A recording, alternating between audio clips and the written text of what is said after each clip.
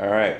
So here we are, early in the morning. We're up, we're at 'em, we're focused, we're ready to make a difference, we're ready to make a change. So did you start off with your declarations? Did you declare the things that God was going to do? Did you declare that favor was going to be on your life? Did you open your mouth and determine your destiny for the day?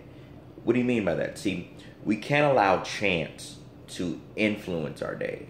Things happen, but just because of your experiences doesn't mean that God cannot do something different or better for you.